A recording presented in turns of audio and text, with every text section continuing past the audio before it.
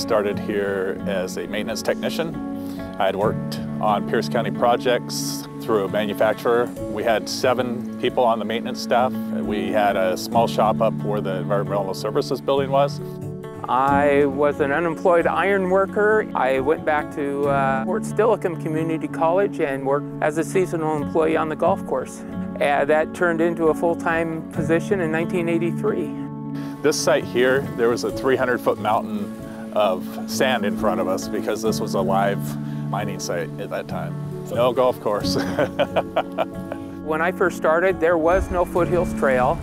There was no Heritage Park. There was no Fantasy Lights. Everything's changed. Well, when I first came here, I came here from Everett, Washington. I drove down 512 and I thought, why did they put a freeway here? This freeway's empty. I understand why now. I think parks are huge for the community. I mean, when they're building 6 homes per acre, nobody really has a yard to play in anymore. There's not a lot to do unless you can get to a park.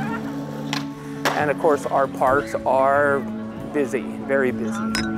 One of the big milestones is obviously Chambers Creek Treatment Plant. The last upgrade was about 6 years ago. It was a $350 million upgrade. We have 750 miles of sewer lines that we maintain. So we're bringing wastewater from all over the county. I mean, ultimately, our goal here is to keep the water clean. I enjoy the work. I enjoy what I do. I enjoy the outside work.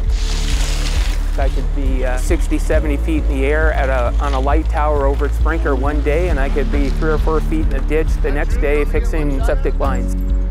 It's not hard to be motivated here. There's challenges every day. I get bored with things pretty quick, so here I've been challenged throughout the entire 40 years. We're always building something, we're always looking at new technologies, we're always innovating.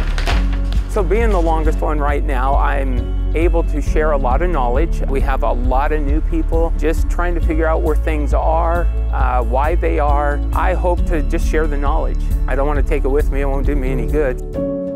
I enjoy the people that work here. If you have a good group of people that are a positive force, you can do great things.